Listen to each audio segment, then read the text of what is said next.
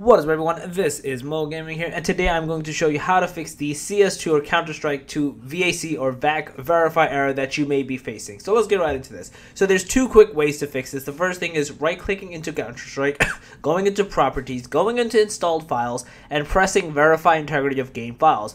Doing this a lot of times fixes a lot of these like file errors, which is where this is also related to, ends up occurring on your computer. So you should be definitely doing this to make these types of errors go away. Now, if this doesn't work, that's perfectly fine. You're going to right click at the bottom to basically go into Task Manager or whatever, Control Delete. Essentially, once you're in Task Manager, you want to find wherever Steam is, and you want to close every application of Steam available. So right click into them and do end task. Basically end it from here, then turn, because even if you X out Steam from here, that doesn't always exit out, or even if you press exit, you want to completely turn it off. So essentially doing it from Task Manager is the best place to essentially do it. So essentially end the task, turn it back on, try to play the game. You should be good to go, and you should not have this error persist any longer. So yeah, that's basically it. If you guys like this video, please smash the like button. If you guys are new to the channel, make sure to subscribe, click that notification button, and I'm going to be out. Peace.